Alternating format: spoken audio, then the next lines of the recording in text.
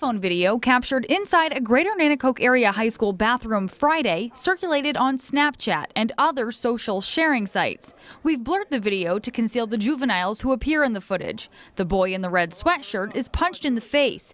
After trying to kick back at his attacker, he's punched again, this time egged on by bystanders. Come on, hurry up. Come on, do it, do it.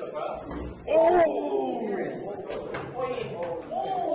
The second time, he's hit hard. Bystanders begin to scramble when they realize the boy is hurt. One recipient of the Snapchats, a recent grad of Nanticoke High School, who says he was disgusted by what he saw. I was one of the kids in high school, too, that was picked on and occasionally bullied.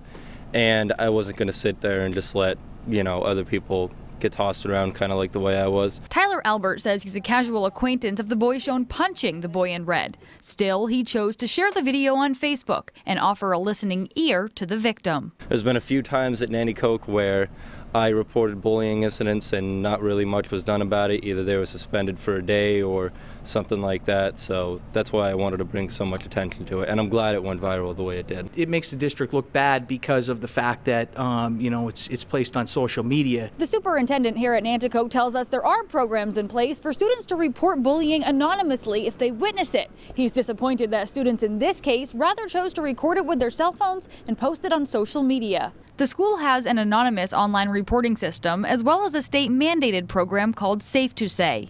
The state provides students with a 24-hour hotline and a phone app where kids can report bullying. Being that we do have video footage of it now, there will be further disciplinary action for all those involved, and that disciplinary action I expect to be very heavy. Nanticoke police are also investigating the incident. Chief Robert Lehman says they have several interviews left to conduct this week. There's one side of it that's being dealt with criminally with the police department, and then there's the other side of it which is going to be dealt with from an educational standpoint and from the district standpoint administratively.